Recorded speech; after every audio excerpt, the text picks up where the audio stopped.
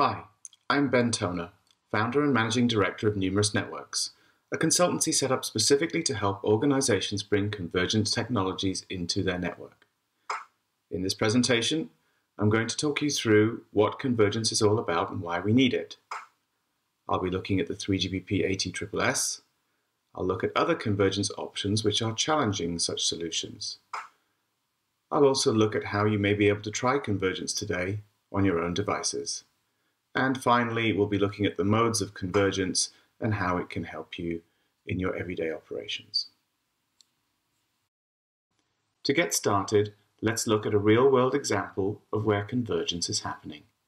BT, a UK operator of mobile and fixed broadband services, have pledged to make convergence happen. Howard Watson, CTIO of BT, has said, "Seamless, consistent connectivity is what BT is striving for." Convergence is really about providing predictable network services at a predictable cost and predictable quality. It should not cost any more than we expect to pay for our services.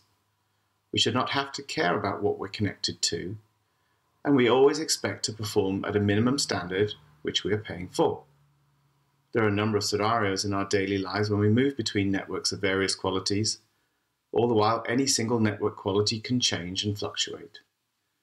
Our primary networks in the home, office, our cellular networks may vary from time to time. We have network transitions as we leave home, move to cellular, move to the office, step into a coffee shop for lunch.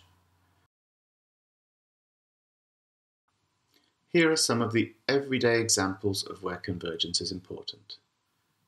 If you get in your car and start your Apple Music on your phone and then drive away, as you move away from Wi-Fi and transition into cellular, there's no need for an interruption. Convergence can save the day. Moving along a street with spotty Wi-Fi, we call them dead zones when you end up out of range and not able to use that network you're connected to. If you're using a voice or video call and move in and out of range of Wi-Fi, you might get a gap. The call might drop. When you are at home and your 4G signal is great, but your broadband signal goes bad, you might want to use that 4G signal for all of your devices. In fact, you could even use innovative technologies like making your mobile device supplement your broadband technology. In any case, as Wi-Fi drops, we should use cellular and vice versa. Now to define convergence in its simplest form. It is the use of multiple networks to deliver a combined, or otherwise converged network, which is capable of providing the end user with access to the data network at a consistent quality level which they expect and is relevant to what they pay for. Convergence is important to the way we use networks from now on. Therefore, many bodies are helping to conclude on standards which will allow the various components and implementations of convergence to interoperate. The ITU is specifying convergence to ensure global interoperability for fixed mobile convergence.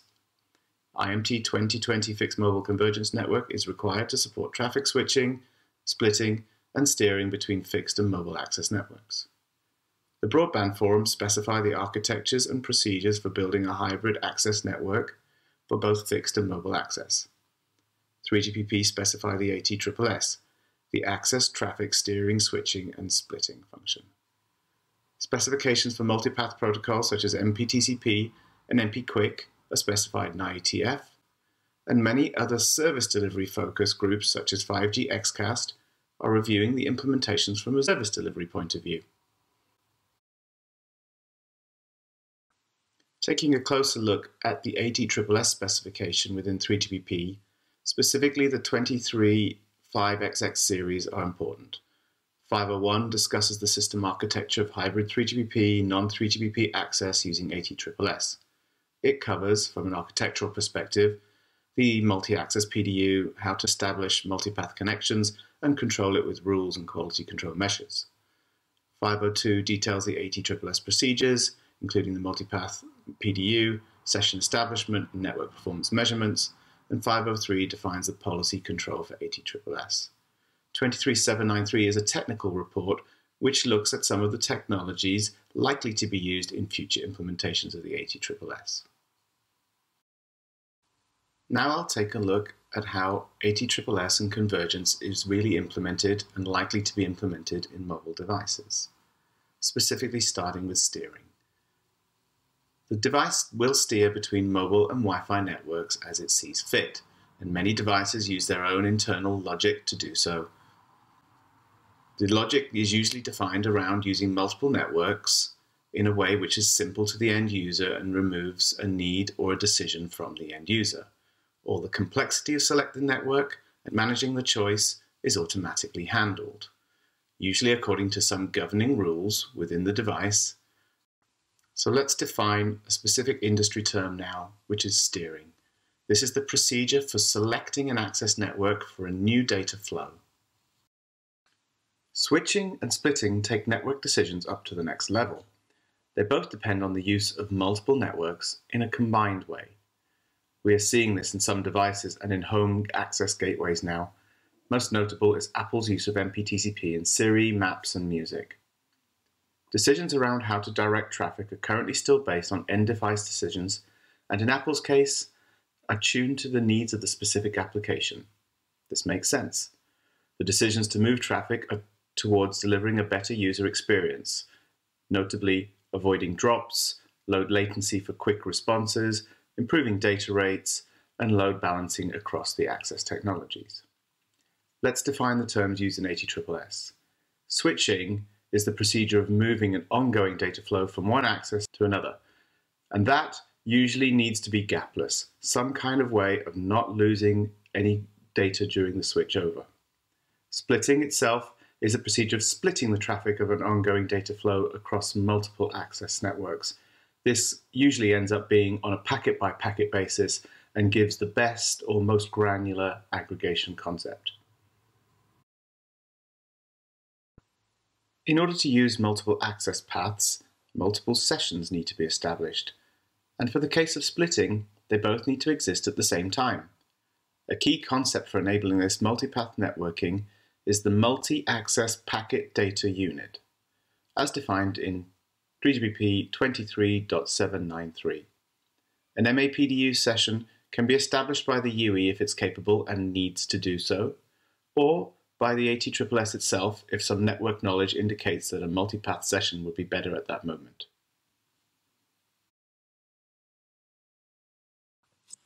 Release 16 of the 23500 series make an initial specification for ATSSS. At the higher layer, that is MPTCP, and at the lower layer, that is ATSSS LL, which uses no additional protocol, so is only really usable for steering and not for splitting.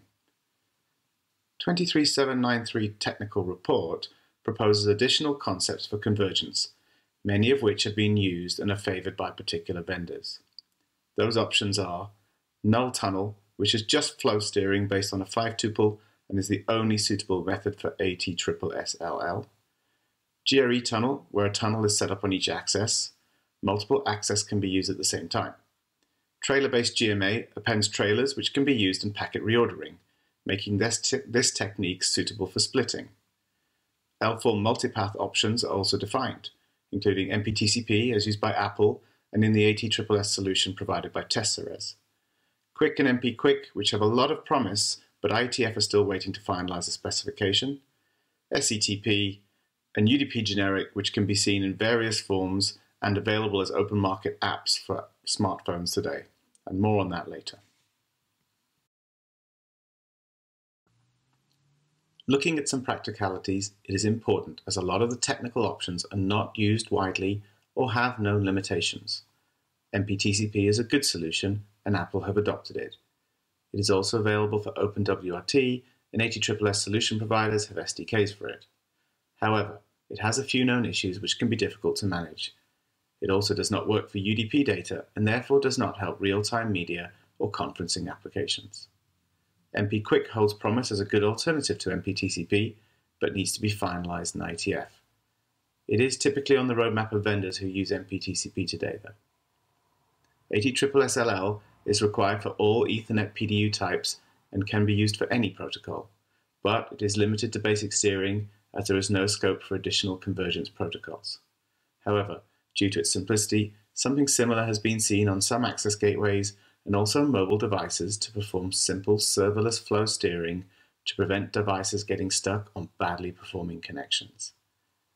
Interestingly, the specifications do not go into convergence between the public and private 3GPP networks such as CBRS. This is important for MVNOs who are using dual SIM, dual standby, or DSDS devices, and they are currently working hard to solve the problem of discontinuous connections as the network changes.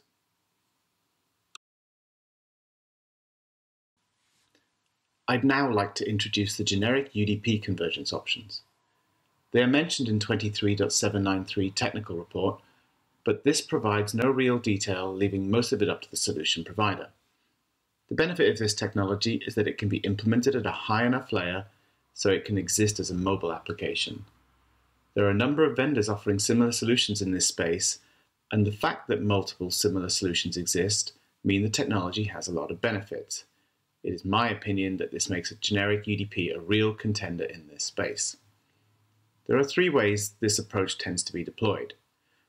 Two on mobile devices, either as an SDK built into an application and managing the packet flow over all the available IP interfaces directly from the application source. This is similar to MPTCP and MPQuick. Or, alternatively, solutions out there today can use the device VPN service to capture all of the traffic and then distribute packets across all the available IP interfaces. Home gateways, or access points, are also supported as the vendors provide an SDK and a server to enable this solution here. There are some great benefits from these solutions as they have been built over years using a lot of real-world trial and error and do work on the open market today. Namely, while all traffic types are supported, congestion control is usually re-implemented based on normal standards, but is also optimized to use links which have different characteristics, such as latency. Enhancements such as forward error correction are added, something seen in UDP-based VPNs and the QUIC protocol, so becoming a norm. Encryption is available, but at an overhead, so it affects max throughput, but sometimes that's what we want. The solutions are also tuned for real user usage today, performing gapless handover on UDP streams so that no data is lost during network transitions, while also aggregating for bandwidth on TCP.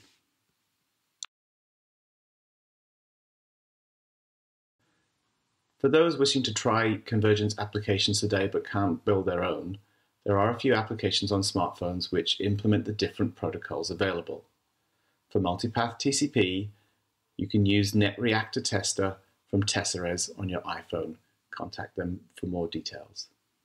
For multipath QUIC, there is a multipath tester available on the iTunes Store.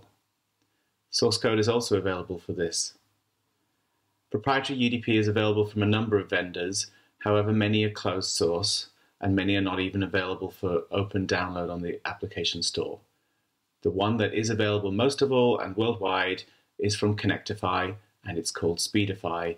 Look it up and try it. There is a 2 GB free limit.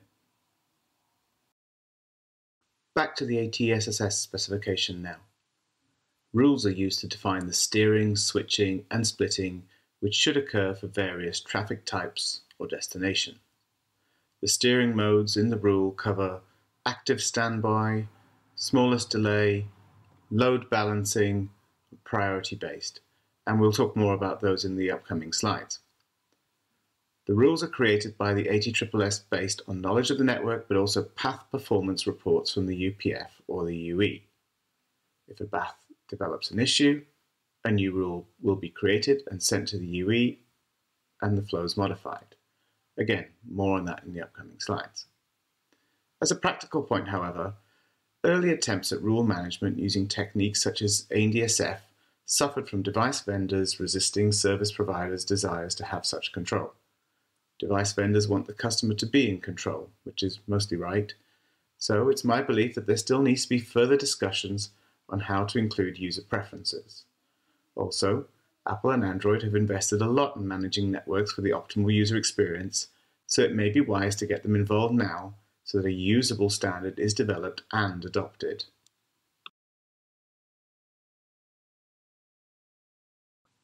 As just mentioned, path performance measures are taken periodically on both the uplink and downlink, as they may be asymmetric.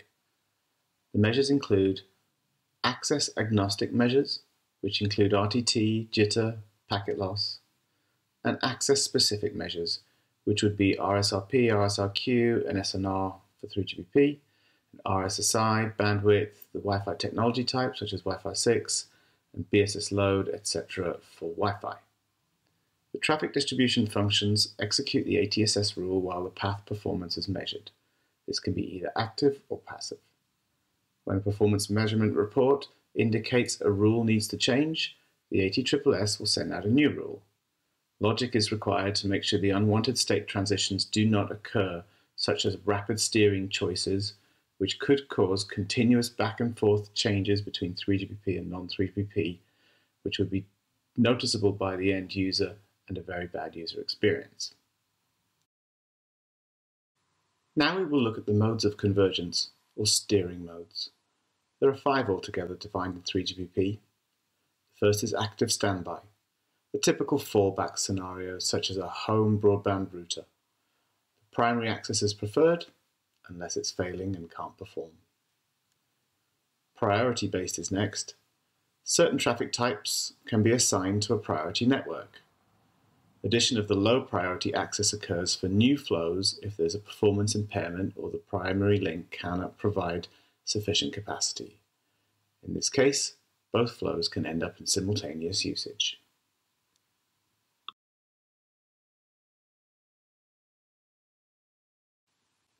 The best access mode. When the user choice may not matter, e.g. a user has an unlimited data plan, you can use the best network, which could be the smallest delay network which is measured in real time. So this is not specified by a rule per se which network to use as a priority, but more in real time which network gives the best performance. Then the secondary network can be used as an overflow to ensure a minimum service quality or bitrate bandwidth. Note though, such a technique may appear to be optimized, but it can also be confusing for the end user.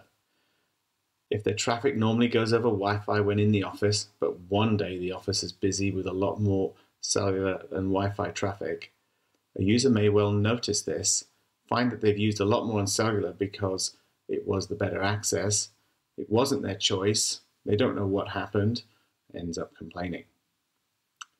Another mode is redundant. All traffic is copied in this mode. Rare, but found today in some of the over-the-top applications offering gapless handover. Redundancy would happen during a transition period where the primary network quality is below standard. At that time, traffic would be replicated and the best packets selected to avoid disruption. Finally, we have the load balance mode. Data is split between the access on a percentage basis as defined in the ATSS rule. This is likely to only be suitable for non-GBR flows.